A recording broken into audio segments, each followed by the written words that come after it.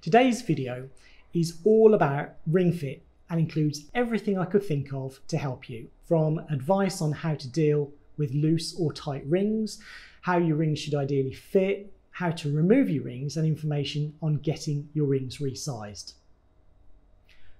Hi, I'm Mark from Serendipity Diamonds, and I've been helping couples with engagement and wedding rings for almost 30 years. For those of you who are short on time, I've added chapters to this video just to make the information easier to find. So how does ring fit vary? Your ring will fit in any of the following ways. It will either be too loose or too tight, or impossible to get on or off the finger. But if you're lucky, you'll get the perfect fit. So how does a perfectly fitting ring feel? Ideally, your ring should be snug on the finger. Most rings bed themselves in and over time sit in a slight indent on the skin. It should stay in position without turning, and I would emphasize that your ring should not spin on the finger. In this instance, it's not because the ring is top heavy unless you have a seriously big diamond. To remove your ring, it should take a little effort to work it off. Do this by stretching out your hand and rock the ring side to side to work it off the finger, holding the ring on each side of the band at about 3 and 9 o'clock position. Don't prise your ring off by holding onto the stone, as this can weaken the setting. Another question we get asked is whether the ring fit will vary at different times. It's unlikely your ring will fit the same all of the time. Our fingers vary in size at different times due to various factors.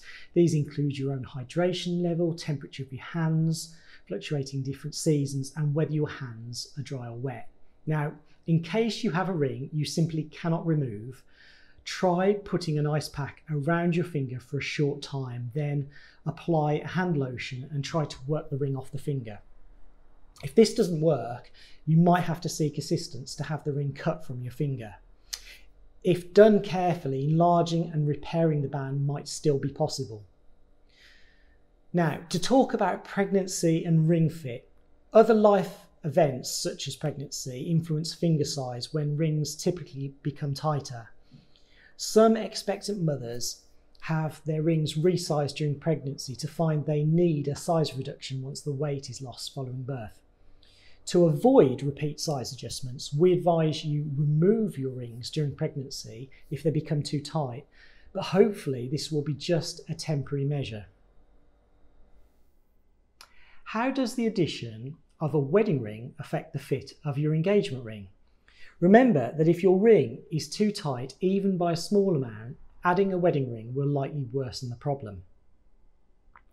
But if any ring takes too much effort to remove, it probably needs to be made bigger. From experience, many of our brides-to-be arrange a small size adjustment and order their wedding ring in the revised size. If your engagement ring is only fractionally too big, wearing a wedding ring could actually improve the fit, since the overall increase in the width across both rings makes the fit tighter. Either way, adjusting any engagement ring size before buying a wedding ring is a great idea. By doing this, your engagement ring will be automatically cleaned and refinished once sized, and it will have the same new look as your wedding ring ready for your big day. Next, I'll discuss prominent knuckles and arthritis. Over the years, we've helped clients with more complicated issues regarding ring fit. For example, both arthritis and broken or damaged knuckles can complicate things, making it tricky to get a good fit. I remember one client who described her fingers as pieces of string with big knots in them. Slim fingers and big knuckles can make it difficult getting the correct size. To assist with a better fit, we sometimes have to add small pips or bars at 2 points on the inside of the ring. This enables the ring to be sized so it goes over the knuckle, but to grip around the fleshy part of the finger where the ring sits.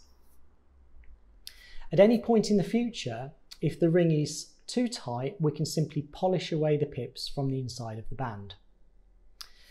A complete opposite to this issue occurs from small knuckles similar to the finger width. This makes it very easy for a ring to slip from the finger. In this instance, we recommend adjusting the ring size down as far as possible so that the ring fits as tightly as possible, but without discomfort. Now, a word on temporary size adjustments.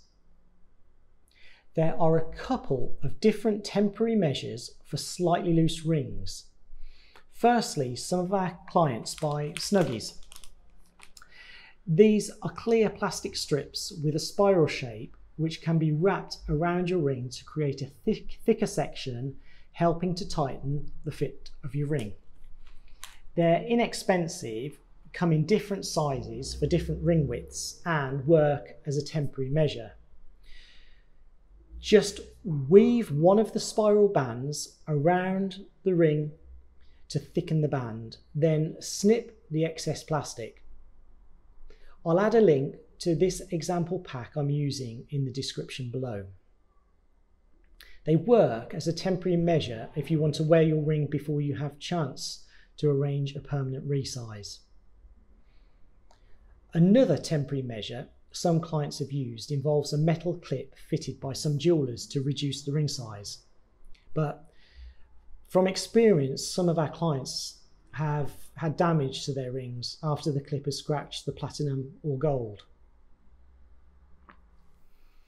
In this section, I'll discuss adjusting your ring size. A small size adjustment is typically a half or full size difference. Smaller differences have little effect on fit, and a half finger size adjustment makes a small difference to the fit. Within our showroom, we have precision-made ring samples created in full and half sizes for clients to try in our showroom or through our perfect size service.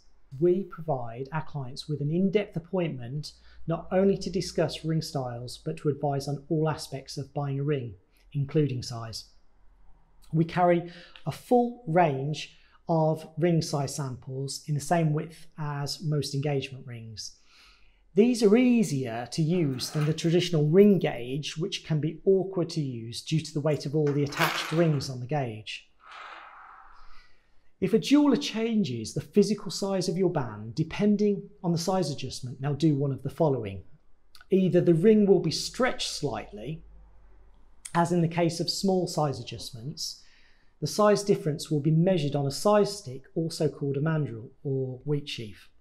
This is a tapered metal stick marked with each ring size. We read off the size along the leading edge of the ring.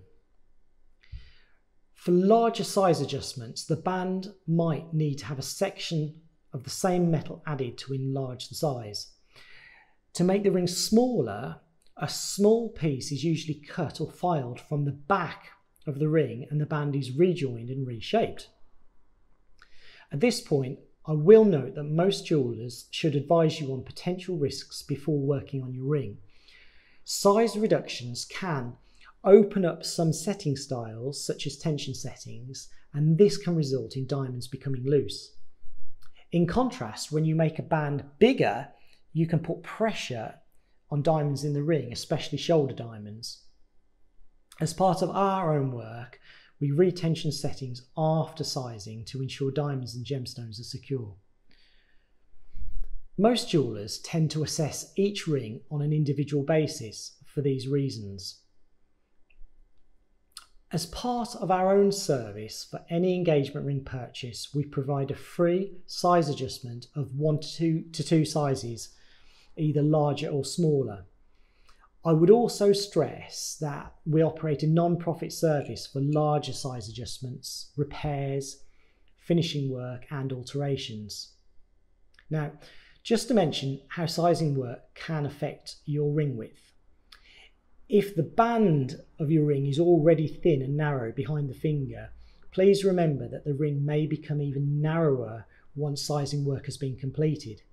Thicker bands have more life when it comes to multiple size adjustments.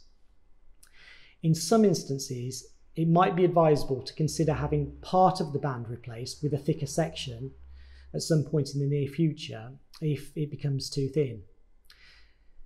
If your ring needs to be completely remade, this is something we can do either by creating a new setting, a new band, or an entire new ring, staying faithful to the design. We regularly recreate rings and improve the build quality of the design. Please remember to check out our popular blog by searching Google for remaking a ring. I know there's a lot of information here to digest, but if it's been of some help, please do give it a thumbs up and remember to subscribe for more. And don't hesitate to get in touch with us directly by contacting our showroom or through the Serendipity Diamonds website. And look out for next week's video when we'll help you with cleaning your rings at home in the right way. Thanks again for watching.